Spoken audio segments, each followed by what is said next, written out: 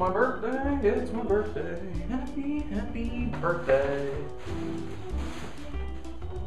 Grandma!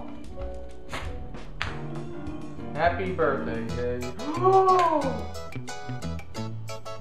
$100! Think of all the things I can spend with this.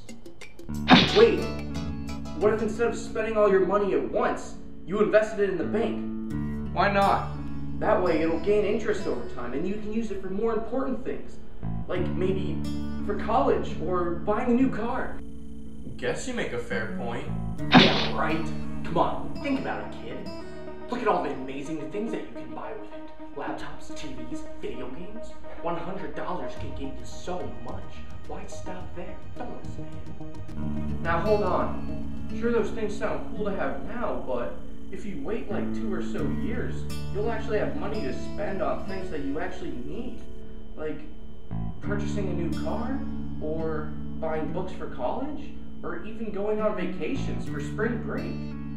Sure, those things don't all sound exciting, but they're definitely things that'll help you along in the future.